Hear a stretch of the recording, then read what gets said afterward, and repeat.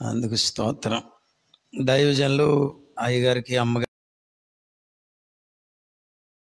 కోడండ్రకు, ఇక్కడ ఉన్న సంఘానికి, వారి కుటుంబాలన్నిటికీ కూడా, బయట ఉండి వింటున్న బిడ్డలకు కూడా ప్రత్యేకమైన వందనాలు. ఆమేన్. అందరు బాగున్నారా?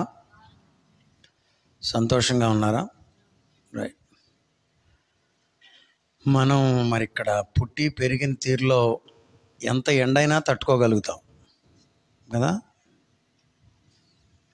వానకైతే చిరాకు పడతాం, కానీ ఎండ అంటారా నో మ్యాటర్, ఇంకా అది ఎంతైనా సరే మనకు పెద్ద లెక్కేమీ కాదు. స్తోత్రం. హల్లెలూయా. అన్న ఇప్పుడే వర్తమానం మొదలుపెట్టాను నేను, తర్వాత ఆన్లైన్లో చూడటమే. సారీ, మన వర్తమానం ఏదో శుభవార్తలు వస్తుందంటే ఈరోజు 1:30 నుంచి 2 గంటల వరకు. So we will be missing that. ఆన్లైన్లో వస్తుందేమో అది, మళ్ళా వస్తుంది. ఓకే, మంచిది. హల్లెలూయా. ఇంత భయంకరమైన ఎండలో ఇంత తాపత్రయపడి మనల్ని ఇక్కడికి దేవుని సేవకులు పిలిచారంటే, ఇంత భయంకరమైన ఎండలో ఇంత శ్రమ తీసుకుని మనం కూడా ఇక్కడికి వచ్చామంటే దీనికి ఏదో ఒక పెద్ద కారణం ఉంది. లేకపోతే వస్తామా? ఇంటికాడ అయితే తాటాకుల క్రింద, చెట్టు కిందో ఎలా ఉంటుంది? మీలో కొంతమందికి ఫ్యాన్లు, ఇంకొంతమందికి కూలర్లు ఉంటాయి. అందరికి ఉన్నాయి ఈ దినాల్లో. ఇవన్నీ ఉన్నా ఇక్కడికి వచ్చి మరి ఆపసోఫాలు పడుతున్నామంటే దీనికి బలమైన కారణం. ఏ పనైనా బలమైన కారణం ఉంటేనే మనుషులు చేస్తారు. అది అందులో భాగంగా మనం ఇక్కడ ఉన్నాం. నిశ్చయంగా నేను కూడా నమ్మే ఇక్కడికి వచ్చాను. వాస్తవంగా నాకు కూడా చాలా పని ఉంది. అయినా మొన్న కాజు మీటింగ్ మిస్ అయ్యానే, బయలుదేరింది కూడా మిస్ అయ్యా, అవకాశం లేనని చేత. అందుకని వాళ్ళ స్కూల్ టీచర్స్ అందరూ వచ్చినా వాళ్ళని అక్కడ పెట్టి ఇక్కడికి రావడం జరిగింది. స్తోత్రం. మంచిది. కొద్ది విషయాలు నేను 2 గంటల వరకు బోధించి ముగిస్తా. మీకు అప్పుడు కొంత ఊరట కలుగుతుంది. మంచి విషయాలు బాబు ఇప్పటి వరకు చెప్పారు, మనల్ని దేవునికి అప్పగించుకోవాలని. కీర్తనల గ్రంథంలో నుండి 84వ కీర్తన 7వ మాట చదువుతున్నాం. Sam number 84 verse 7. వారు నానాటికి బలాభివృద్ధి నొందుచు ప్రయాణము చేయుదురు. వారు అని విన్నారు ఎప్పుడన్నా మీరు? వారు అంటే ఎవరు? అంతకుముందు చెప్పబడిన వారు. నానార్థాలు ఉన్నాయంటారే, నానార్థాల్లో వారును రకరకాలుగా తీసుకుంటాం. మా వారు అంటే ఒక అర్థం కదా, అంతేనా కదా? ఇక్కడ వారు అంటే ఏమర్థం? ప్రజలు అని అర్థం. పైన చెప్పబడినటువంటి వారికి క్రింద వారు అనేది వాడబడింది. గ్రామటికల్ లాంగ్వేజ్లో దాన్ని ఏమంటారు? సర్వనామం అంటారు. నామవాచకానికి బదులుగా వాడబడేది సర్వనామం. రకరకాలుగా వారు అనే పదం వాడతారు. వారు తింటారా, అది వేరు. మీకు తెలుసులే. ఇక్కడ వారు అంటే దేవుని ప్రజలు. ముఖ్యంగా చెప్పాలంటే దేవుని మందిరానికి ఎక్కడి నుండో బయలుదేరి వచ్చుచున్న వారు అని కూడా ఇక్కడ అర్థం. బాకాలోయలో బడి వెళ్ళుచు అంటాడుగా క్రింద. యెరూషలేములో మందిరం ఉంది. ఆ మందిరాన్ని చూడటానికి ప్రజలు, ఇశ్రాయేలీలంతా వస్తూ ఉండేవారట ప్రభుతో అక్కడ గడపడానికి. అది అట్లా చూస్తే చాలని, వెడితే చాలని. ఏయ్ కూర్చోరా, కర్రేది, కూర్చో, సిట్ సిట్ సిట్, బెత్తం వస్తుంది. దేవుని మందిరాన్ని చూడటానికి ఇజ్రాయేలీలే కాకుండా ప్రపంచవ్యాప్తంగా ప్రజలు వచ్చేవాళ్ళట. ఎవరు వచ్చారు మీకు తెలిసి చెప్పండి? ఎవరు వెళ్ళారు? కందాకే క్రిందనున్న మంత్రి వెళ్ళాడు. ఎక్కడో దూర ప్రాంతం అన్నాడు, ఆఫ్రికా నుండి, ఆసియా నుండి. ఆ దినాల్లో దేవుని సన్నిధానానికి పోతా ఉండేవారు. ఇప్పుడు కూడా మన ముఖ్యమంత్రులు, ప్రధానులు అక్కడికి వెళ్ళి చూసి వచ్చేది ఏంటి? యెరూషలేం వెళ్తున్నారా? మీరు యెరూషలేం వెళ్తున్నారు. యెరూషలేం అంటే దేనికి అనుకుంటున్నారు? జక్క ఎక్కిన చెట్టు ఎక్కడానిక? కాదు. ఇదే ముఖ్యం. మందిరం, దేవుని మందిరం. ఇప్పుడు మందిరం లేదు, అక్కడ ఒక గోడ ఉందంట. సరే, ఆ గోడన్నా చూసేస్తాం ఆగు అనిపోతున్నారు. అలనాడు కూడా మందిరానికి పోయేవారు. వారిని గురించి వ్రాస్తూ అన్నాడు, వారు నానాటికి అంటే ఇంకో పదంలో చెప్పండి ఎవరన్నా, ఎప్పటికీ. ఇంకొక పదంలో చెప్పండి. నానాటికి అంటే ఎల్లప్పటికీ, ఇంకా ఎన్నటికైనా, రోజు రోజుకి అన్నమాట. నానాటికి, నాటినాటికి, ప్రతిదినం, అది దినదినము, రోజు రోజు ఏం పొందుతున్నారు? బలము, అభివృద్ధి. ఏంటోనయ్యా ఈ దినాల్లో బాగా బలహీనంగా ఉంటుంది అంటున్నారా? మనం దేవుని యొక్క ఉద్దేశం ఏంటంటే మనం ఎలా ఉండాలంట? బలము పొందాలి. స్తోత్రం. అర్థమవుతుందమ్మా? ఏం చేయాలి? పని చేయాలంటే ఎవరు చేయగలుగుతారు? బలవంతులే. అంతేనా? కొంతమంది బక్కగా కనపడతారు కానీ ఒక్కి నరాలు వెళ్ళే బాగా చేస్తారు. కొంతమంది ఇంత లావునున్నా సుఖమేమీ లేదు. నేను మొన్న ఇక్కడ చికెన్ వేస్తుంటే ఇంకొక ముక్క 2 ముక్కలు వేయించుకోమని అడిగా మా అర్జునరావు గారిని. అయ్యా, మనిషిని ఇట్లా కనపడుతున్న సంచి చిన్నదే అంటున్నాడు. కొంతమంది మనుషులు కనపడమే సంచి చిన్నదే. ఏం చేయగలరు పాపం? బలం అంటే లావుగా ఉండడం ఒక్కటే కాదు, బక్కగా ఉన్నా లావుగా ఉన్నా పనిని చేయగలిగేటటువంటి బలం మనకు అవసరం. స్తోత్రం. వారు నానాటికి బలముతో పాటుగా అభివృద్ధి. స్తోత్రం. కుటుంబ ఆశీర్వాద పండుగ లేక కూడిక అంటే ఏంటంటే మీరు బలమును పొంది అభివృద్ధి పొందాలి. డెవలప్మెంట్ అనేది కనబడాలి. ప్రియుడా, నీ ఆత్మ వర్ధిల్లుచున్న ప్రకారము. కొంతమంది ఎల్లప్పుడూ భాషలు మాట్లాడతారు కానీ దొడ్లోకి వెళ్ళాలంటే బాత్రూమ్ లేదంటే చెంబట్టుకునే పోతున్నారు. అది ఓవరాల్ డెవలప్మెంట్ కాదు. తక్కువ చేయాలని అనడం లేదు కానీ దైవ చిత్తానుసారంగా ఏంటంటే మీరు దేవునిలో మాత్రమే కాదు, నేను ఎంతో ఆత్మీయునిగా ఉంటాను అయ్య గారు, ఎల్లప్పుడూ ఆత్మతో నింపబడతానండి, కాకపోతే పొళ్ళే వారానికి ఒకసారి తవ్వుతానంటే పక్కన ఎవరైనా కూర్చోగలుగుతారా? చెప్పండి. నోరు తెరిస్తే చాలు కొంతమంది అమ్మో ఇక్కడెందుకు కూర్చున్నావురా నాయనో అనిపిస్తుంది. ఆత్మ వర్ధిల్లుచున్న ప్రకారముగా దేవుడు మనల్ని ఏం కోరుతున్నాడు? అన్ని శుభ్రతలో కూడా మనం ఎదగాలి. హల్లెలూయా. సౌఖ్యములో మనం ఎదగాలి, ఆరోగ్యములో మనం ఎదగాలి, అన్ని విషయాలలో మనము ఎదగాలి. స్తోత్రం. వారు నానాటికి బలాభివృద్ధి నొందుచు ప్రయాణము. మనకు ఒక ప్రయాణం ఇవ్వబడింది. అదే ఇందాక నేను చెప్పింది. లైఫ్ ఈజ్ ఎ జర్నీ అన్నారు, సక్సెస్ ఈజ్ ఎ జర్నీ అన్నారు. ప్రయాణం అంటే తెలుసుగా మీకు?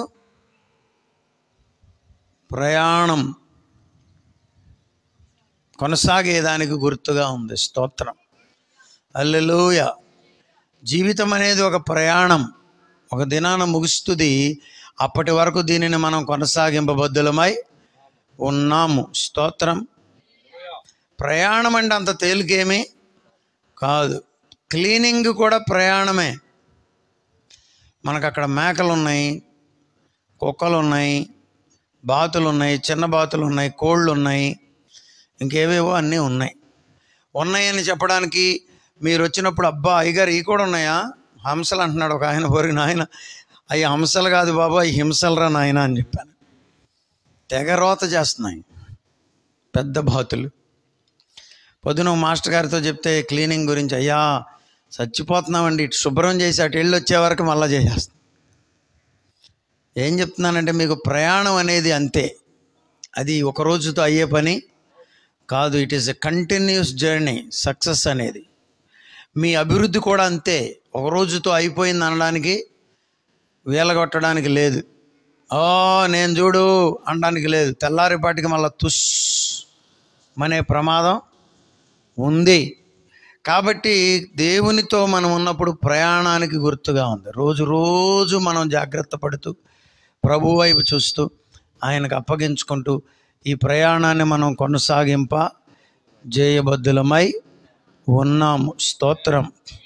వారు నానాటికి దేవుడు ఏమిస్తున్నాడంటే వారికి బలము, అభివృద్ధి. మళ్ళీ చెప్పండి, బలము, అభివృద్ధి. మీకు కూడా దేవుడు బలాన్ని ఇస్తాడు, మీకు కూడా దేవుడు అభివృద్ధిని ఇస్తాడు. అబ్బాయి కండలు తిరిగిపోతుంటే అమ్మకి ఎలా ఉంటుంది? అబ్బా నా కొడుకే వీడు, నా కొడుకే, అబ్బా వాడికి పొద్దుటే లేదు చూడండి, ఎక్సర్సైజులు చేస్తూ ఉంటే కండలు బ్రూస్లీ, కోడి రామ్మూర్తి గారి లాగా తిరిగిపోతూ ఉండే, అబ్బా నా కొడుకు ఎంత తోటి అయ్యాడా అనుకో, మంచిదే. కానీ వాడు సెంటర్కి వెళ్ళి దొరికిన టైసన్ గుద్దినట్టు ముక్కులు పగల కొడుతున్నాడు అనుకో, నా కొడుకే అంటావా? అంటే ఒకరోజు అంటావు, పద్దాకట్టి ఊరుకుంటారా? మనకు దేవుడు బలాన్ని ఇస్తాడు, మనకు దేవుడు శక్తిని ఇస్తాడు, మనకు దేవుడు ఆరోగ్యాన్ని ఇస్తాడు. అసలు ఆరోగ్యాన్ని ఇస్తాడనే మిమ్మల్ని ఇక్కడికి పిలిచింది. స్తోత్రం. అంతేనా? ఎండలో పెట్టి మిమ్మల్ని పడేయాలని ఆరోగ్యాన్ని ఇస్తాడు. కానీ ఏం చేస్తాం మనం? What do you do with your power? What do you do with your money? What do you do with your energy? దేవుడు మీకు ఇచ్చిన కృపతో, దేవుడు మీకు ఇచ్చిన బలముతో, దేవుడు మీకు ఇచ్చిన ఆధిక్యతతో, దేవుడు మీకు ఇచ్చిన ఆరోగ్యంతో మీరు ఏం చేస్తారు చెప్పండి? అడుగుదాం ప్రభుని, ఇమ్మని మేము కూడా అడుగుతాం. దేవుడు మీకు ఇచ్చిన జ్ఞానముతో, కొంతమందికి బాగా జ్ఞానం ఇస్తుంటే వాళ్ళు బాంబులు తయారు చేస్తున్నారు. ఎందుకు చెప్పండి అమ్మా? మనుషులను చంపడానికని కూడా అనలేరా?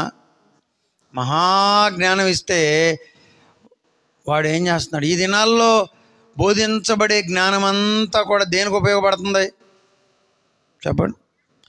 వాడిని కొడదామా, వీడిని కొడదామా, వాడి మీద కేసు పెడదామా, వీడి మీద కేసు పెడదామా అని తప్ప దేనికన్నా ఉపయోగపడుతుందా? వ్యర్థమైన వాటి కొరకే. చదువుకున్న పిల్లలందరూ చేరి ఆ బొమ్మలు పెట్టకపోతే మురుగునీరంతా ఈరోజు క్లీన్ చేస్తాం, మురుగునీరంతా ఈరోజు శుభ్రం చేస్తాం. మన గ్రామానికి ఒక దాన్ని ఏమంటారు, డ్రైన్ తవ్వుతాం. మన గ్రామంలోని వృద్ధులందరికీ ఏదైనా ఒక కార్యక్రమం చేస్తాం. మన గ్రామంలో ఉన్న చిన్నపిల్లలందరికీ నోట్సులు కొనిపెడతాం. అనొచ్చుగా? అంటున్నారా? గంతులయ్యా, చిందులయ్యా, ఎవరినో ఒకరిని కొట్ట, ఆ సాయంత్రానికి పోలీస్ స్టేషన్ దగ్గర చేరా. దేవుడు నీకు బలాన్ని ఇస్తాడని చెప్పడానికి నేను కూడా వచ్చా. దేవుడు నీకు ఆరోగ్యమే ఇస్తాడని చెప్పడానికి నేను కూడా వచ్చా. దేవుడు నీ తల్లిదండ్రుల ప్రార్థనను విని దేవుడు నీకు ఐశ్వర్యం ఇస్తాడని చెప్పడానికి నేను కూడా వచ్చా. కానీ ఆరోగ్యం ఇచ్చినాక, ఐశ్వర్యం ఇచ్చినాక, తెలివిచ్చినాక, జ్ఞానం ఇచ్చినాక దాంతో నువ్వేం చేస్తావు అనేది ప్రశ్న. What do you do? What do you do? కోటాను 90 బ్రతికేటట్లుగా ఉన్నావు. What do you do with that? ఏం చేస్తావు? ప్రభు కొరకు నడుస్తావా? దేవుని చిత్తాన్ని నెరవేరుస్తావా? దేవుని బిడ్డల కొరకు శ్రమ పడతావా? నలుగురికి దేవుని మాటలు అందిస్తావా? ప్రభువు రక్షకుడని, సజీవుడని, విమోచకుడని, ఈ నామమున తప్ప మరే నామమున రక్షణ లేదని, లోకంలో ఇష్టానుసారంగా జీవించి, ఇష్టానుసారంగా ప్రవర్తించి, ఇష్టానుసారంగా ముగిస్తే అగ్ని ఆరదు, పురుగు చావదని ఎవరికైనా 4 మాటలు చెప్పగలవా? చక్కని సేవకులు కుటుంబాలు ఎంతో కష్టపడి ఇంటింటికి తిరిగి సువార్త చేసే దేవుని బిడ్డలు, అమాంతంగా దేవుడు ఒక 10 కోట్లు ఇచ్చేసరికి కారు దిగాలంటేనే కష్టంగా ఉంది. అంటే ఇది సేవకులకి చెప్పాలనుకోండి, ఇవాళ కాదు రేపైనా మీకైనా అవకాశం వస్తుందని ముందే చెప్తున్నా. కారు దిగాలంటేనే కష్టంగా ఉంది. నా ఉద్దేశం అయితే అలాంటి కారు దేవుడు మనకిచ్చే కంటే కాలు నడకన పోతే బెటర్ కదా. కారు వద్దంటలా నేను. ఏ కారు వద్దన్నాం? సువార్త కొరకు దిగలేనంత స్థాయి కారు మనకు వస్తే అది మనకు రాకుండుట మేలని ఉద్దేశం. స్తోత్రం. నానాటికి అభివృద్ధి నొందుచు, మామూలు అభివృద్ధి కాదంట, బలాభివృద్ధి అనండి. అందరు బలంగానే ఉన్నారా, బలహీనపడ్డారా? ఎలాంటి బలం అని చెప్తున్నాడు బైబిల్లో. తర్వాత దాని ముందు వాక్యాల్లో ఎక్కడో అంటాడు చూడండి. ఎక్కడో 5వ వచనం నాన్న, 84:5 చెప్పండి అందరూ. నీ వలన బలమునందు మనుషులు ధన్యులు. ఇప్పుడు మా వాళ్ళు పొద్దుటే మొదలెడుతున్నారు ఏంటో, విత్తనాలో ఏటో, వాటిని ఏమంటారండి, బాదం పప్పులు, జీడిపప్పులు, శనగపప్పులు, పెసరపప్పులు, బస్తా పప్పులా, అయ్యో పిస్తా పప్పులు బస్తాడు అని నేను నానబోయా తినా. ఎవరో చెప్పారంట, ఏమని, నువ్వు పిస్తా తిను పిప్పళ్ళ బస్తాలాగా మారిపోతావని. చాలామంది ఈ పాటలు పడుతున్నారు. మేమే కాదు. దేనికోసం చెప్పండి, చెప్పండి దేని కొరకు? కండలు తిప్పాలి, మీసాలు తిరగాలి అనేగా. కానీ ఈ మధ్యాహ్నం నన్ను పిలిచింది ఏదో పిలిచారు. బయట ఉన్నవారికి, లోపల ఉన్నవారికి, బయట ఉండి వింటున్న శ్రోతలందరికీ జ్ఞాపకం చేస్తున్నాను. దేవుని వాక్య గ్రంథం, పరిశుద్ధ గ్రంథం, బైబిల్ గ్రంథం అబద్ధాలు లేని గ్రంథం. చెప్పండి అమ్మా, ఏ గ్రంథం చెప్పండి అమ్మా అని మా తమ్ముడు అంటా ఉంటాడు ఫిలిప్. మరి ఏంటి సార్, అబద్ధాలు ఉన్న గ్రంథాలు కూడా ఉంటాయా అంటే ఉన్నాయిగా. మరి కొన్ని గ్రంథాల్లో మనుషులు తలకాయలో నుంచి పుట్టారని, కొన్ని గ్రంథాల్లో మనుషులు తొడల్లో నుండి పుట్టారని, కొన్ని గ్రంథాల్లో మనుషులు పాదాల్లో నుంచి పుట్టారని అట్లా రాయబడ్డాయంట. రాజుబాబాయ్ గారు చెప్పారు, ఒరేయ్ నేను తలకాయలో నుంచి పుట్టలా, పాదాల్లో నుంచి పుట్టలేదు, ఎట్లా పుట్టాలో అట్టా పుట్టాను రా అని. అందుకే గ్రంథం ఊరకనే చదవడమే కాదు, బలమా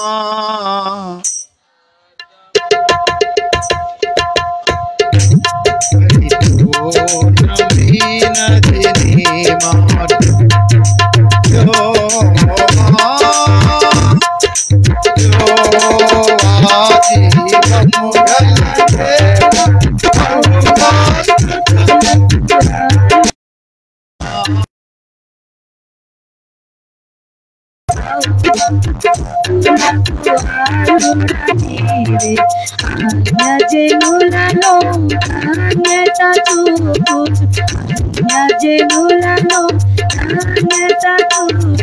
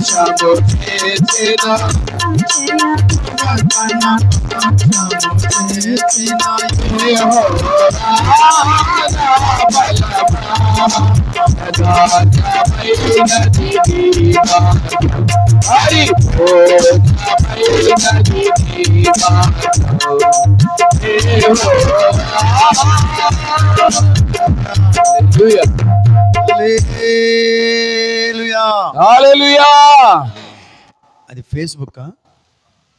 మా ఏసే జవాబు దాంట్లో కూడా షేర్ చేయండి. Thank you. మా విశ్వాసులు కూడా అక్కడక్కడ చూడన్న సాక్ష్యాన్ని ఎప్పుడైనా విన్నారా? కొంతమందికి ఆశ్చర్యం. ఆయన ఎవరు? గోగినేనా మాగినేని ఒక ఆయన ఉన్నాడు, గోగినేని ఏదో పేరు వింటున్నారు. పద్దాక దేవుడు లేడని ఓ గోల, కాకిగోల చేస్తున్నాడు. దేవుడు ఎక్కడ ఉన్నాడు, దేవుడు ఎక్కడ ఉన్నాడు, దేవుడు ఎక్కడ ఉన్నాడని. దేవుడు ఉండడం మాత్రమే కాదు బాబు గోగినేని. బలము పొందుతున్న వ్యక్తులు ఇక్కడ ఉన్నారు. గాడ్ ఈజ్ స్ట్రెంగ్థనింగ్ అస్. ప్రభువు మమ్ములను బలపరచుచున్నాడు, ప్రభువు మమ్ములను స్వస్థపరచుచున్నాడు, ప్రభువు మమ్ములను నడిపించుచున్నాడు, ప్రభువు మమ్ములను అభిషేకించుచున్నాడు. ఆమేన్. నీ వలన బలమునందు మనుషులు. దేవునిలో మీరంతా ఏం పొందాలి చెప్పండి? నా బలమని చెప్పాలి. స్తోత్రం.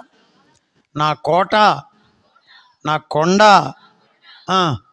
నేను నమ్ముకొనదగు నా దేవుడు, అంతే. స్తోత్రం. మనకు బలం ఉందా లేదా?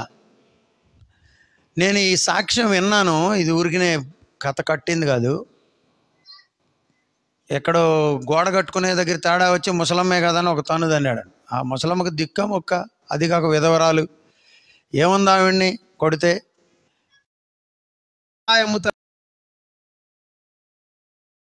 3 అంతస్తులు డాబా. అయ్యా నువ్వు వీడు తోసుకొచ్చేస్తున్నావు బాబు అందని చెప్పేసి ఒక తనుదంతే అక్కడ పడిపోయిందంట. వృద్ధురాలు, ముసలమ్మ, భర్త లేడు, విధవరాలు. ఏముందో దిక్కు చెప్పండి? నిన్ను తంతే దిక్కెవడే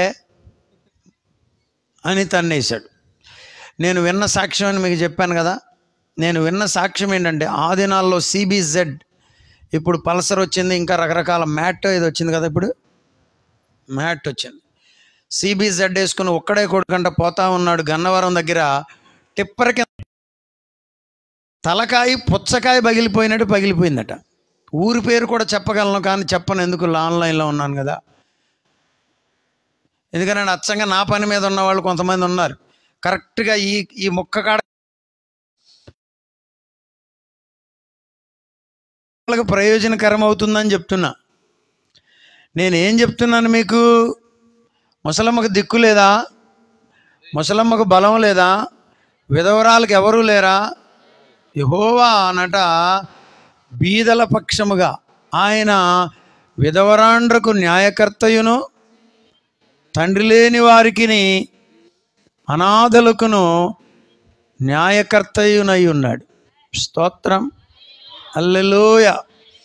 గాడ్ ఈజ్ అవర్ ప్రొటెక్టర్. దేవుడు. ఇప్పుడు ఆ వృద్ధురాలు అందరూ అప్పుడు అనుకుంటున్నారు ఇంకేముంది దాని జోలికి వెళ్ళాడయ్యా. అందుకే అంటూ ఉంటారు కదా, అమ్మో ఆ నోట్లో నోరేవి మాకండి. నోరే దుర్మార్గురాలనేం కాదు, దిక్కులేని వారి పక్షాన ప్రభువు ఉంటాడని దాని అర్థం. స్తోత్రం. ఆమె స్తోత్రం. అదే నేను ఇంకో SI గారు అయితే ఏంట్రా ముసలమ్మను కొట్టావంట అని అడిగేవాళ్ళం అంతే. ఇక ఆయన రంగంలో తిరిగాడనుకో అంతే. సృష్టికర్త అయిన దేవుడే రంగంలోకి దిగాడో అప్పుడప్పుడు అంటూ ఉంటారే మన వాళ్ళు కోపంతో పుచ్చకాయ పగిలిపోయినట్టు పగిలిపోద్దని. మనం అనడం మాత్రమే ఆయన చూపిస్తాడు. ఆయన ఎవరో డిచ్కీనా కిచ్కీనా ఒకడు ఉన్నాడుగా, అమ్మో మీ దేవుడు అంత దుర్మార్గుడా అంటున్నాడు. ఇంకా ఎక్కువ దేవునికి స్తోత్రం. మహాభయంకరుడు అని రాయబడింది దేవుని గురించి బైబిల్ గ్రంథంలో. స్తోత్రం. దయగల వారిపై దయ చూపించును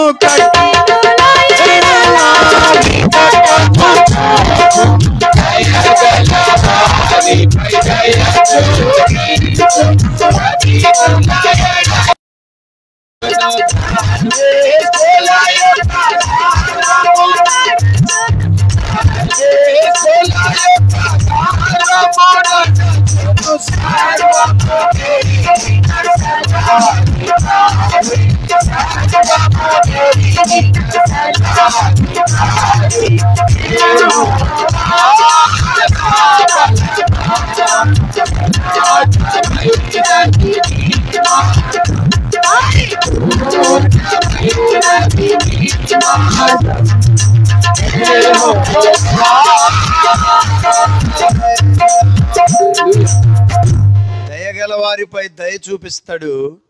నీవు కఠినంగా ఉంటే ఆయన వికటముగా కూడా ఉండగలిగిన సమర్థుడు. హల్లెలూయా. ప్రభువు మిమ్మలను బలపరచగలిగిన సమర్థుడు. ఆర్థికంగా బలపరచాలా,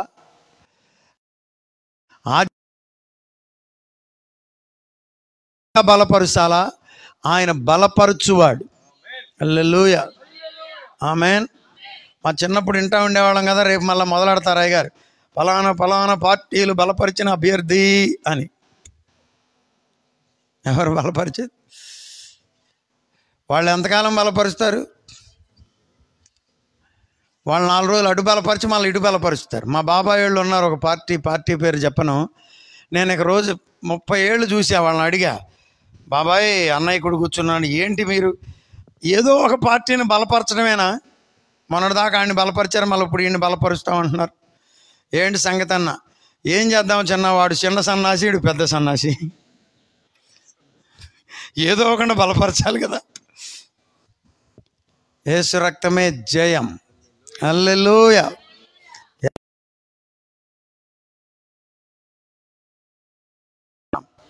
హల్లెలూయా. ఎవరో చెప్పారు, ఈ దినాల్లో రిలేషన్స్ అన్నీ డబ్బు చుట్టూ, ఆడపిల్లలైతే మగపిల్లల చుట్టూ, మగపిల్లలైతే ఆడపిల్లల చుట్టూ తిరుగుతున్నాయంట. 3 అక్షరాల పదం ఉంది. ఆ పదాన్ని వాడటానికి ఇష్టం లేక నేను ఇలా చెప్పాను. డబ్బు చుట్టూ, మరొక దాని చుట్టూ తిరుగుతున్నాయండి. ఏ రిలేషన్ అయినా సరే. ఎందుకు బలపరచడానికి మనుషులు ఇష్టపడుతున్నారు? ఎందుకు ధైర్యపరుస్తున్నారు? ఎందుకు ప్రోత్సహిస్తున్నారు అనేది మనం చూసుకోవాలి. దేవుడు మనల్ని ఎందుకు బలపరుస్తాడు చెప్పండి? ఏమన్నా ఆశించా? ఏమా ఈ మధ్యాహ్నం ఈ మండుటెండలో మిమ్మల్ని కూర్చోబెట్టి దేవుడు మిమ్మల్ని బలపరుస్తాడని చెప్తున్నాను నేను. ఆయనకి ఏమొస్తుంది మిమ్మల్ని బలపరిస్తే? ఏమీ లేదంతే. మనం ఆయన బిడ్డలం కాబట్టి ప్రభువు మనల్ని బలపరుస్తాడు. మనం ఆయన చిత్తాన్ని జరిగించాలని ప్రభువు మనల్ని బలపరుస్తాడు. హల్లెలూయా. ఏమీ ఆశించకుండా ఆయన మనల్ని బలపరుస్తున్నాడు. ప్రభువు వలన బలం పొందేవా? శ్రీరంగపురంలో సాల్మన్ రాజు గారు అని ఒక ఆయన ఉండేవారు. మన కిషోర్ వాళ్ళ అమ్మగారికి మేనమామ గారు మేనత్త. శ్రీరంగపురం వజ్రమ్మ గారు, సాల్మన్ రాజు గారు. ఆవిడ మహాభక్తురాలు. ఇదివరకు చెప్పానేమో మళ్ళీ చెప్తున్నా.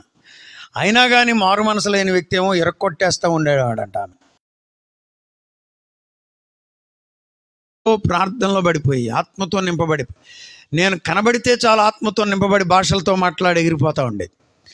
దైవజనులు ఎవరైనా కనబడితే ఆమెకు దేవుని ఆత్మతో నింపబడిపోతూ ఉండేది. మధ్యకాలం పులుపు చావదు అన్నట్టుగా ముసలోళ్ళు అయినాక కూడా కొడతారు ముసలమ్మల్ని. అరే మనవాడు అడ్డుపడినా ఆగరు. వాళ్ళు ఏమనుకోవాలి, మా తాత ఏంట్రా మీసాలు తిప్పిన పవర్ఫుల్ అనుకోవాలని. కావిడి బద్ద తీశాడట. ఎవరి కోసం? ముసలమ్మ కొరకు. కావిడి బద్ద తీసేవారికి కావిడి బద్ద చూసిందంట, అంతే పరిశుద్ధాత్మతో నింపబడిపోయి ఎగిరిపోతుందంట. నాన్నగారు వెళ్తే ఒకరోజు చెప్పాడంట, అయ్యగారు ఇజ్రాయెల్ పాస్టర్ గారు, ఏంటో బడితి తీస్తే భక్తి వచ్చేస్తుంది అన్నాడట. కొట్టాలంటే భయం కదా. దేవుని ఆత్మ దిగి వచ్చినప్పుడు కొడితే ఇంకేమైనా ఉందా? కాళ్ళు పడిపోతాయేమోనని ఆయనకి మాత్రం భయపడదు. మనకన్నా ఎక్కువ అన్యులకు భయం ఉంటుంది. అమ్మో, దేవుని ఆత్మతో నింపబడినప్పుడు. ఆమె దేవుని చేత ఏం పొందుతుంది కూడా. కొంతమంది అంటే భర్త అన్నాడు అనుకోకుండా ఏం నోరు లెగుస్తుంది అంటారు. మరి కొట్టకేం చేస్తారు వాళ్ళు మాత్రం? వాళ్ళు అన్నప్పుడు మనం ఆగితే మనకు మంచిది. స్తోత్రం. హల్లెలూయా. స్తోత్రం అంటారా? హల్లెలూయా. నీ వలన బలమునందు మనుషులు ధన్యులు. ప్రయాణం అంటే వాళ్ళకంట సరదానంట. స్తోత్రం. ఏ యాత్ర చేయుం కృషునోకి అని ఒక పాట ఉంది మలయాళంలో. యాత్ర. ఏ యాత్ర ఇది? ఆనందయాత్ర. ఇది ఆత్మీయ యాత్ర. యేసుతో నూతన యెరూషలేము యాత్ర, మన యేసుతో నూతన యెరూషలేము యాత్ర.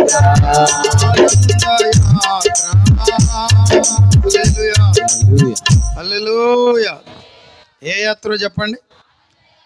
ఆనంద యాత్ర. దేవునికి స్తోత్రం. ఏ యాత్ర చెప్పండి?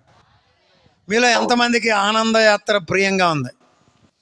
ఈ ఎండలో రావడం నాకు ఆనందంగా ఉందన్న వాళ్ళందరూ ఒకసారి చేతులు అట్లా చూపించండి. ఏం యాత్ర నాయన, మా అయ్యగారు ఎండకాలం పెట్టి చంపుతున్నాడయ్యా అన్నవాళ్ళు కూడా ధైర్యంగా ఒకసారి చేయి చూపించండి.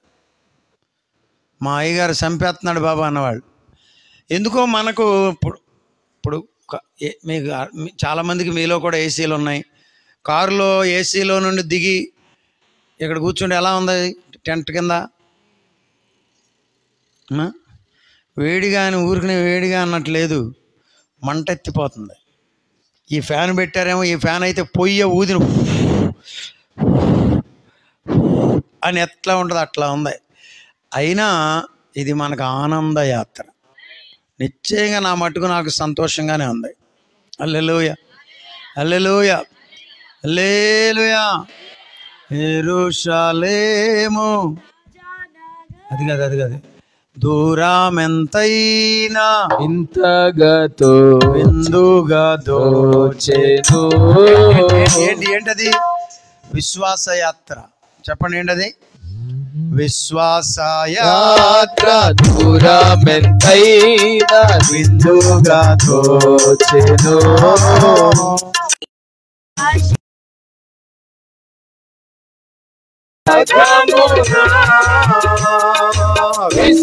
విశ్వాలనేలేని కుమారుని వీక్షించు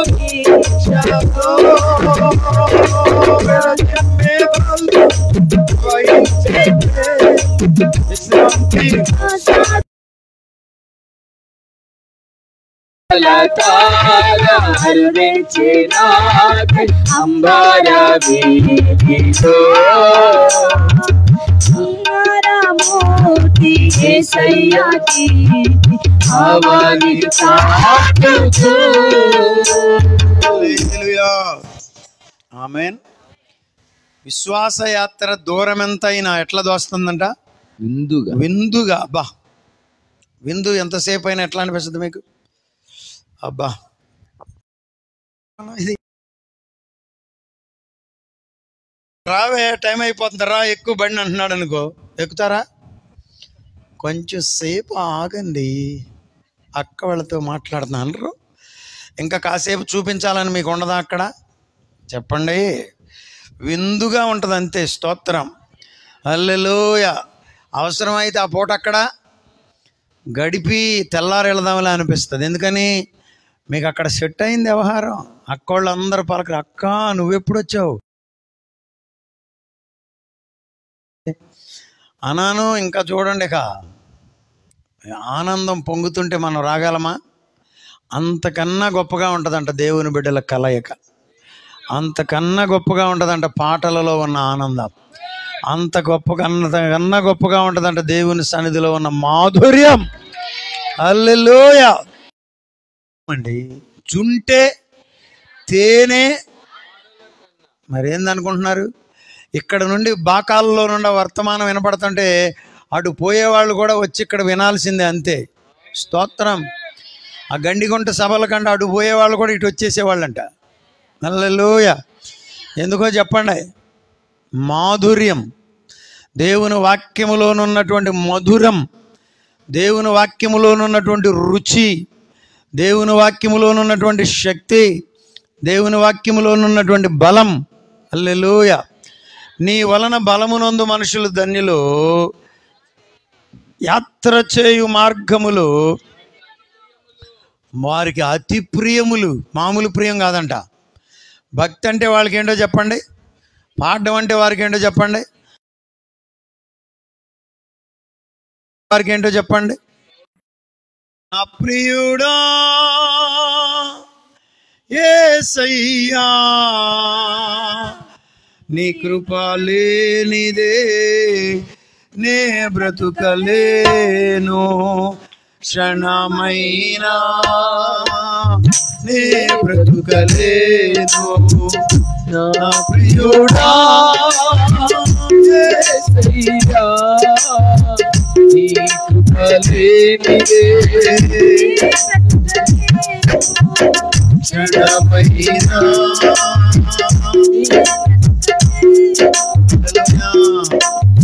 ప్రియుడు, ఎంత బాగుంది ఆ పదం. ప్రియుడు, నా ప్రియుడు, నా వరుడు. అబ్బో, దేవునికి స్తోత్రం. ఆయన వలన మనం ఏం పొందాలి చెప్పండి. ఆయన మనలను ముడితే మనకు బలం, ఆయన మనలను తాకితే మన 22వ వచనం చూడండి.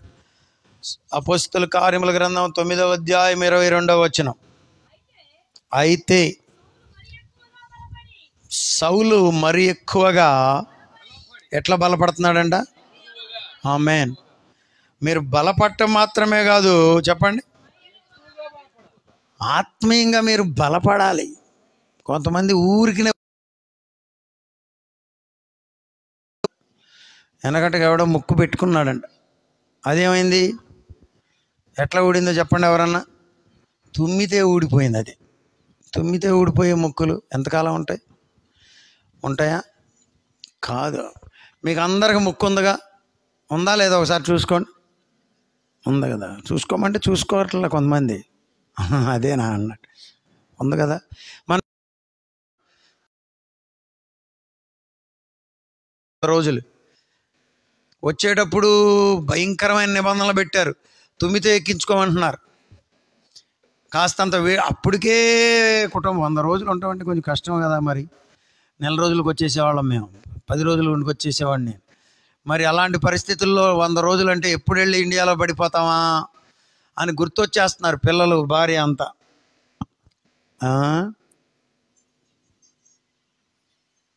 మరి అక్కడ తుమ్ము వస్తే ఏంటి పరిస్థితి? నాకు ఏకంగా ఒక తుమ్ము కాదు 20 తుమ్ము. నాకేంటంటే నాకు ఏదైనా టెన్షన్ ఫీల్ అయితే తుమ్ములు వస్తాయి. ఒక తుమ్ము కాదు, ఏకంగా 20 తుమ్ములు వచ్చినాయి. ఇక నా పని అయిపోయింది అనుకోండి. ఇది ఊడిపోలేదు ముక్కు. దేవునికి స్తోత్రం. మీరు స్థిరంగా ఉండాలి. మిమ్మల్ని ఈ రాత్రి మధ్యాహ్నం బలపరిచేది ఎందుకో తెలుసా? మీరు స్థిరులను. స్తోత్రం. ఆమేన్. నీకు సిగ్గు లేదంటారా? అన్నిసార్లు తిట్టినా అక్కడికి వెళ్తున్నావు అని అన్నా ఎవరన్నా ఏమాత్రం కూడా కదలని వారుగా మీరు ఉండాలి. దేవునికి స్తోత్రం. ఆమేన్. హల్లెలూయా. మీరు కదలకుండా ఉండాలంటే ఎలా ఉండాలి? మీరు బలవంతులుగా ఉండాలి. పౌలంట సౌలు మరి ఎక్కువగా బలపడి, అదిగో బలము ఎందుకు ఇస్తాడంటే ప్రభువు మీకు, ప్రభువుని మీరు రుజువు చేయాలి. ఆమేన్. హల్లెలూయా. ఏమోనండి, మాకు యేసు ప్రభువు మీద నమ్మకం లేదు, కానీ మా ఇంట్లో పనిచేసే పని మనిషి ఉన్న నమ్మకత్వాన్ని బట్టి, ఆమె జీవితాన్ని బట్టి, ఆమె నమ్మకంగా ఉన్న విధానాన్ని బట్టి మేము ప్రభువుని నమ్ముకున్నామండి.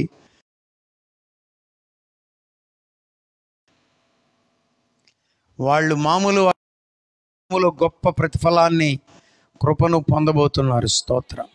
హల్లెలూయా. అట్టి వారికి ఈ లోకము యోగ్యమైనది కాదంటాడు ఒక చోట. స్తోత్రం. శ్రేష్టమైన రాజ్యములో నిన్ను నన్ను ఉంచాలని ప్రభువు కోరుతున్నాడు. ముగించేస్తున్నాను. బలము పొందాలి. నీ వలన బలము పొందు మనుషులు ధన్యులు. యాత్ర చేయు మార్గములు వారికి అతి ప్రియములు. వారు బాకాలోయలో బడి వెళ్ళుచు దానిని జలమయముగా చేయుదురు. తొలకరి వాన దానిని దీవెనలతో కప్పును. వారు నానాటికి బలాభివృద్ధి నొందుచు ప్రయాణము చేయుదురు. వారిలో ప్రతి వాడును. దానికి వచ్చాం ఇక్కడికి. మీటింగ్ ఎందుకో చెప్పండి.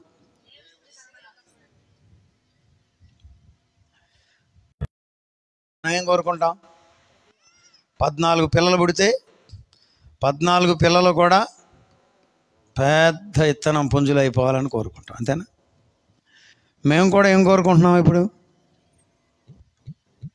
మీరు కూడా ప్రతివాడు బలం పొందాలి, ప్రతి సహోదరి బలం పొందాలి. స్తోత్రం. బలము పొంది ప్రతివారు ఎక్కడ కనపడాలి? సియోనులో. అట్లా అన్నాడా? ప్రతివాడును సియోనులో అక్కడ కనబడాలని మా కోరిక. సంఘంలో ఉన్నారో లేదో కానీ అయ్యగారు వాక్యం చెప్తుంటే వాళ్ళు 10 సార్లు తిరుగుతారు. కోటయ్య ఎవరో ఒక ఆయన ఉన్నాడు, ఊరికినే మంచిలు తెస్తాడు, మళ్ళీ ఇంకోసారి సగ్గుబియ్యం చావంటాడు, మళ్ళీ అగ్గిపెట్ట దాన్ని ఏమంటారు, మీరు అక్కడ పాటల పుస్తకం మర్చిపోయారంటాడు. ఏదో ఒక రకంగా స్టేజ్ చుట్టూ తిరగాలి, స్టేజ్ మీదకి ఎక్కి దిగాలి. ఇంకొక ఆయన ఈ మధ్య తగులుతున్నాడు నాకు, ఫ్యాన్ పెడుతున్నాడు మళ్ళా ప్రసంగం చేసేటప్పుడు, మళ్ళీ పెట్టి మళ్ళీ కాసేపటికి వచ్చి మళ్ళీ ఇడి తిప్పుతున్నాడు. ఏం చేయాలి? ఏదో ఒక రకంగా జనాలందరూ చూడాలి, అది యాక్షన్ కనబడాలి. ఓహో ఈయనేని అనుకుంటారు ఇక్కడ ఇదంతా వ్యవహారం అని అనుకోవాలి. మనలో కూడా ఉంటే ఉండొచ్చేమో, అది అంత రైట్ మనసు, అస్సలు రైట్ మనసు కాదు. స్తోత్రం. నేను ఎక్కడా కనబడకూడదు అనుకోవాలి. కొన్ని సహవాసాల్లో ఈ సంగతులు నేర్పట్లేదు కాబట్టి వాళ్ళకి అర్థం కావట్లా. వాళ్ళు ఊరకే తిరుగుతూ ఉంటారు. ఎవరన్నా పిల్లోడు అల్లరి చేస్తున్నాడు అనుకో, వాడిని అల్లరి చేయొద్దురా అని చెప్పడానికి వీళ్ళు అంతకన్నా ఎక్కువ అల్లరి చేస్తున్నారు. మొన్న ఈ మధ్య ఒక చోటుకి వెళ్ళాను, పిల్లోడు అల్లరి చేస్తున్నాడు. వాడు అల్లరి చేస్తున్నాడని చెప్పేసి వాళ్ళ నాన్న ఏం చేశాడు తెలుసా? అక్కడ కట్టున్న బోర ఊడదీసి ఇచ్చాడు. వాడేం చేస్తున్నాడు తెలుసా? అని ఇట్లా రాస్తున్నాడు. అది ఇదివరకు తెలుసుగా, సవరాలు కడతామని వచ్చేవాళ్ళుగా. వాడేం చేసేవాడు? బోర పట్టుకుని అట్లా రుద్దుతున్నాడు వాడు. నేను అనుకున్నాను ముక్కు కోసిన ముందోడే బెటర్ అన్నట్టుగా ఉన్నది. ఆడు మౌనంగా ఉన్నవాడికి ఏమిచ్చాడు? బోర ఇచ్చాడు. ఏం చేస్తాడని? తక్కువ అల్లరి చేస్తాడని. చూసారా ఎంత భయంకరం? అల్లరి చేయకండి. మనం అసలు ఇక్కడ కనబడనక్కరా లేదు, కనబడనక్కర్లేదు. ఎక్కడ కనబడాలి? దేవుని సన్నిధిలో కనబడాలి. ప్రభువు సన్నిధిలో కనబడాలి. ఇక్కడ మనల్ని పొగిడేవాళ్ళు పొగుడుతున్నారు, తిట్టేవాళ్ళు తిడుతున్నారు, మంచి చెప్పేవాళ్ళు మంచి చెప్తున్నారు, చెడ్డ చెప్పేవాళ్ళు చెడ్డ చెప్తున్నారు. ఈ గోళ్ళన్నీ ఉన్నాయి. ఇవన్నీ ఎట్లా ఉన్నా మనం కోరుకోవాల్సింది ఒకటే, ప్రభువులు. ప్రభువా నీ వల్ల ఒక దినాన నీ సన్నిధిలో ఉండేటంత వరకు నడవాలి. ఈ లోపుగా నాకు ఎక్కడ బ్రేక్ పడ్డానికి, నా పిల్లలకి ఎక్కడ బలహీనం అయిపోవడానికి, నా పిల్లలు ఎక్కడ వెనకంజ వేయడానికి వీలు లేదు. మీరు ఎప్పుడు ఆడవాలో చెప్పనా? ఎప్పుడైనా మీ పిల్లలు ప్రార్థన ఎగ్గొడితే ఆడవాలి. మీ పిల్లలు ప్రార్థన మానేశారంటే కిడ్నీలు ఎండిపోయినాయి అన్నదానికన్నా ఎక్కువ ఆడవాలి. ఆరాధనకి వెళ్తున్నావా నాన్న? మందిరానికి వెళ్తున్నావా? ఈరోజు ఆరాధనకి వెళ్ళావా? ఆదివారం దేవుని సన్నిధిలో ఉన్నావా? ప్రభువు అయ్యగారి మీద కలిగి కొంతమంది ఎలకెక్కిరించిందని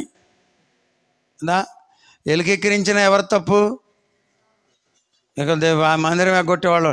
కొంతమంది మందిరం ఎగ్గొట్టడానికి ఏదో ఒకటి అడ్డం. వాళ్ళు బలహీనులు, గుర్తుంచుకోండి. వాళ్ళు ఎవరో చెప్పండి. అలాంటి వారందరూ ఈ దినాన ప్రభువుని బట్టి శక్తిమంతులుగా మలచబడాలి, ధైర్యాన్ని పొందాలి. ప్రభువు వారిని ప్రోత్సహించేటటువంటి రోజు ఈ రోజు. ఆమేన్. ప్రభువు నన్ను బలపరిచాడని చెప్పాలి. నువ్వు ఇంటికెళ్ళి దేవుని వాక్యమును బట్టి నేను బలమును పొందాను. స్తోత్రం చెప్పండి. కొంతమంది పందిపేటకి ఏం పెడతారు? ఖర్జూర పండు పెడతారు. పందిపేటకి ఏం పెడతారు? చెప్పట్లేదు మీరు, తెలీదా మీకు?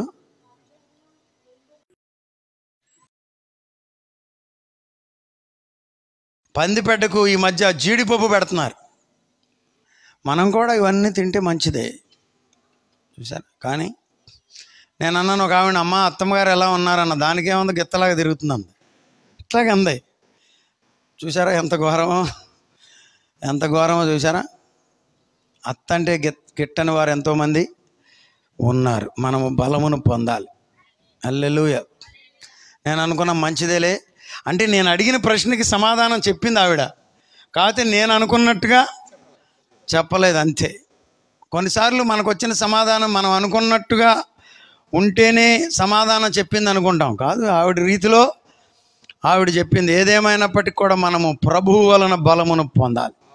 స్తోత్రం. వీళ్ళంట దేవుని వలన బలమును పొంది ఎక్కడి వరకు ప్రయాణం చేశారు?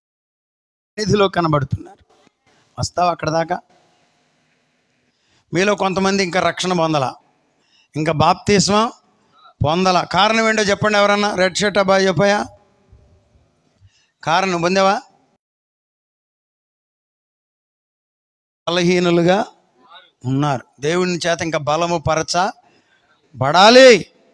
దేవుని చేత శక్తిని పొందాలి. ఆత్మతో నింపబడాలి.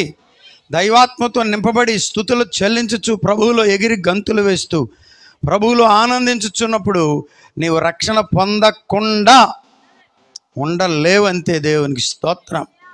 హల్లెలూయా. బలం పొందుతారా? సౌలు ఏం పొందాడు? పొందాడు కాబట్టి పనిని చేశాడు. బెదరేశారంట, చంపబోయారంట. ఎనిమార్లు చచ్చిపోయాడని చెప్పేసి ఊరు వెలపలకి, పట్టణం వెలపలకి కుక్కని ఈడ్చినట్టుగా ఈడ్చినా కానీ మళ్ళీ రెండో రోజుకి వచ్చి వాక్యంలో పడిపోయాడు. ఎందుకో చెప్పండి ఎవరన్నా. దేవుని శక్తి. స్తోత్రం. ఇది నశించుచున్న వారికి వెర్రితనమే గాని రక్షింపబడుచున్న మనకు దేవుని శక్తి. హల్లెలూయా. ఏ శక్తితో ఉందా మీ దగ్గర? మన దగ్గర దేవుని బలం ఉండాలి. బ్రూస్లీ అని పేరు అన్నారు ఎప్పుడన్నా? బ్రూస్లీ అనలేదా? ఏం చేస్తాడు? ఫైటర్, కుంగ్ఫు, బ్లాక్ బెల్ట్ అది అంటూ ఉంటారు కదా, కరాటే. ఇదిగో అంగుళం, అంగుళం అంగుళం అంటే ఎంత? ఇది ఎంత? నిడివిలో అంగుళం గ్యాప్లో ఒక వ్యక్తిని గుద్దితే అతను చనిపోయేవాడంట. అంత ఆర్మ్ పవర్, బలం. పంచ్. బ్రూస్లీ ఒక్క పంచ్ ఇస్తే ఏనుగు డొక్కలోకి చెయ్యి దిగిపోయేదంట. వాట్ ఏ పవర్ఫుల్ మ్యాన్ కదా. బ్రూస్లీ గుద్దితే గోడలోనికి వెళ్ళిపోయేదంట. అంత పవర్ఫుల్ పంచ్ ఇచ్చేవాడంట. చూసారా? అంటారు కదా కొంతమంది, చూడలేదా? ఏముంది అతనికి? బలం, పవర్. మీరు కూడా పాట పాడమంటే అందరూ పాడతామని వస్తున్నారు కదా. పాడటం వేరు, దేవుని బలముతో నింపబడి పాడడము వేరు. పాడడం వేరు, దేవుని శక్తితో నింపబడి పాడడం వేరు. ఆయన ఎవరండి? రోజర్ హోస్మా గారు, గురువు గారు. చెప్తాను. గారు వర్తమానములు అందించడానికి అని నైజీరియాకి పెడితే వాళ్ళు అక్కడ 12 మంది మంత్రగాళ్ళను పెట్టారంట నైజీరియాలో. 12 మందిని. ఈ 12 మంది పని ఏంటి? దైవజనుడైనటువంటి మోరిస్ సిరిల్లో ఎక్కడంలోనే 12 మంది 12 వైపుల నుండి వారి యొక్క శక్తితో మంత్ర ప్రయోగం చేసి ఆయన ఎట్లయినా పడగొట్టాలి. ఆఫ్రికాలో కూడా గొప్ప పరిచర్య జరుగుతుంది. మనకన్నా ఎక్కువ జనాలు ఆఫ్రికాలో వస్తున్నారు తెలుసా. ఆఫ్రికాలో కేపాల్ గారు ఒక్క మీటింగ్కి 70 లక్షల మంది ప్రజలు వచ్చారు ఆ రోజుల్లో. కేపాల్ అంటే చాలామందికి ఇక్కడ పిచ్చోడని అర్థం ఇప్పుడు, కానీ కేపాల్ గారి చరిత్ర చాలామందికి తెలియదు. మన దేశంలో ఒకే చోట 1000 ఎకరాలు కొని అనాథ బిడ్డలను పోషించినటువంటి ఘనత ఒక్క కేపాల్ గారికే ఉంది. నామినేట్ ద నేమ్ కేపాల్ గారంటే తెలుసా. పీడబ్ల్యూడి గ్రౌండ్లో నా మట్టుకు నేను చూశాను. మంత్రులు, ముఖ్యమంత్రి గారు ఉండగా ఎంతమంది ప్రజలు మీ సభకు ఎప్పుడైనా వచ్చారా అని మైక్ ఇచ్చాడు. వాళ్ళలో ఎవరు ఎవరు కూడా వచ్చారని చెప్పలేకపోయారు. రాలేదండి అన్నారు. ఇవాళ వచ్చిన వాళ్ళు రేపు రావద్దని అనౌన్స్ చేశాడు. ఏ ప్రీచర్ చెప్పగలడు ఆ మాట? ఏ ప్రీచర్ చెప్పగలడు చెప్పండి? 3 లక్షల కోట్ల రూపాయలు చారిటీ కొరకు ఖర్చు పెట్టాడు ఆయన. 3 లక్షల కోట్లు. ఊరికే మాటలు చెప్పేవాళ్లే కానీ ఎక్కడున్నారు? 1000 ఎకరాలు ఒకే చోట కొన్నాడు. కొని అనాథ బిడ్డలు, ఇంకా ఉంది అది శంషాబాద్, అది ఎక్కడదండి, తెలంగాణలో. నైజీరియాలో అయితే ఒకే చోట 1,00,000 ఎకరాలు కొన్నారంట. ఒకే చోట కోసం కాదు, అనాథ బిడ్డల కొరకు, చారిటీ కొరకు. మరి అలాంటి వ్యక్తిని కూడా బురదలో ముంచేసిన ఈ భారత రాజకీయాలు. Indian politics are like A drainage అన్నాడు అంబేద్కర్ గారు. ఇప్పుడు కాదు, 1940ల్లో, 1940స్లో అలా ఉంటే ఇప్పుడు 60, 120 ప్లస్ 20, 80 ఏళ్ల తర్వాత ఇప్పుడు ఎలా ఉందో పరిస్థితి చూడండి. ఎక్కడికి వచ్చామో. నేను ఎక్కడికి వచ్చానంటే మోరిస్ సిరిల్లో గారి దగ్గర నుండి ఇటు వచ్చా. 14 మందిని పెట్టారంట వరుసనే. దైవజనుడు స్టేజ్ ఎక్కడంలో నేను అలవాటు ఏంటంటే హల్లెలూయా అంటాడట. ఇక వాళ్ళ ఉద్దేశం ఏంటి? స్టేజ్ ఎక్కి హల్లెలూయా అంటున్నప్పుడే చాతబడి ప్రయోగం చేయాలి, ఆయన పడి చచ్చిపోవాలని. 14 మంది చాతబడి ప్రయోగం మొదలుపెట్టారంట. ఈయన ఎప్పుడైతే అన్నాడో 14 మంది వెనకబడిపోయారంట. ఆమేన్, హల్లెలూయా, దేవునికి స్తోత్రం. యెహోవా వలన బలమునందు మనుష్యులు ధన్యులు. మిమ్మల్ని కూడా బెదరేస్తారు.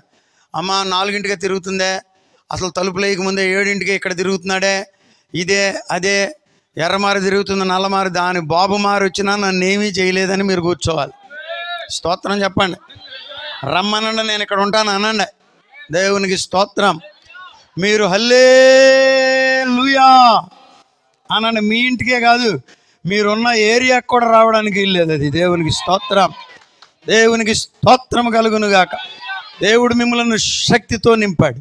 దేవుడు మిమ్మల్ని బలముతో నింపాడు. దేవుడు మిమ్మల్ని కృపలతో నింపాడు. దేవుడు మిమ్మల్ని ఆత్మతో నింపాడు. దేవుడు మిమ్మల్ని అభిషేకముతో నింపాడు. ఈ లోక దేవతలన్నీ ఆయన ముందర సాగిలపడి గడగడలాడునని వాక్యములో రాయబడి ఉన్నది. హల్లెలూయా.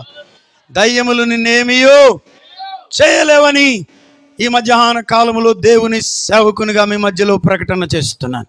శక్తిని పొందు, బలమును పొందు, కృపను పొందు, ధైర్యమును పొందు.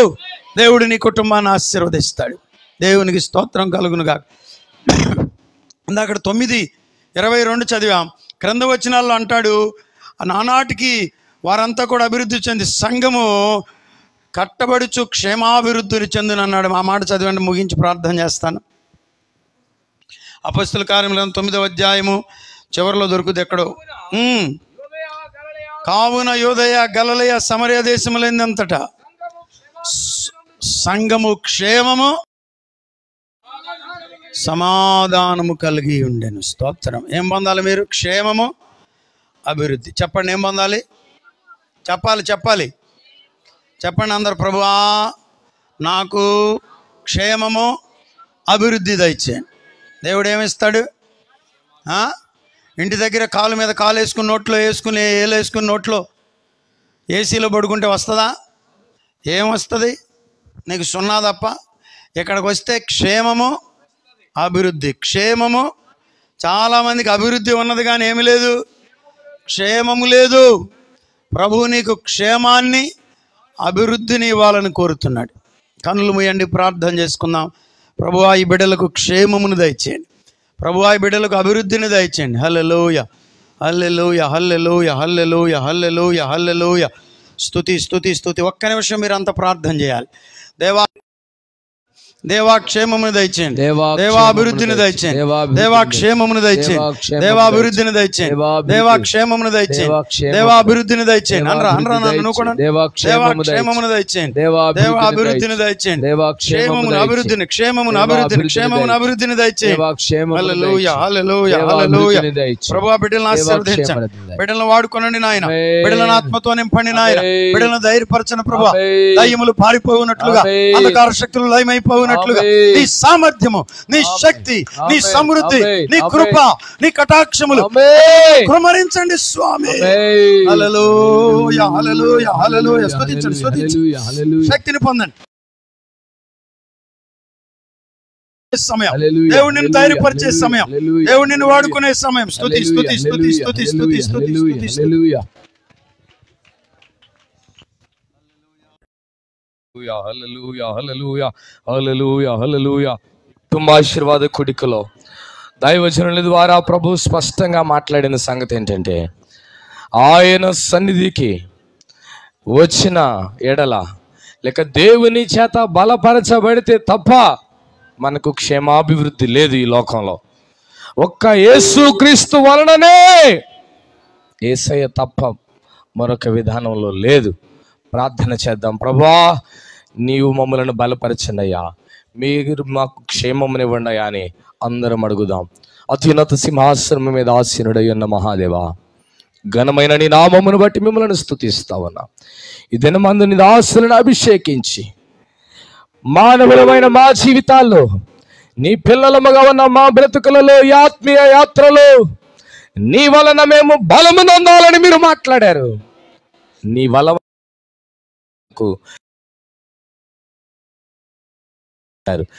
నీ వలన బలము నొందిన మేము నిన్ను దేవునిగా ప్రతి స్థలములో రుజువు చేసేటువంటి కృపను మనం ప్రార్థన చేస్తామని మేలు చేయి. నీ వలన బలము నొందిన మేము నిన్ను మహిమపరచడానికి ప్రయోజనకరంగా, సంఘమునకు, పరిచర్యకు, నీ నామ ఘనతకు ప్రయోజనకరముగా మేము ఉండడానికి సహాయం చేయండి. నీ వలన బలము నొందిన మేము దానిని వ్యర్థముగా ఉపయోగించక సువార్త కొరకై, నిన్ను చూపించడం కొరకై, నీ ఎదుట కనబడటం కొరకై, మందిరములో నీ సముఖమునకు చేర్చబడటం కొరకై మేము ఉపయోగించే వారినిగా చేయండి. వర్తమానం అందించిన నీ దాసుని, కుటుంబాన్ని, పరిచర్య అంతటిని బహుగా బలపరచండి.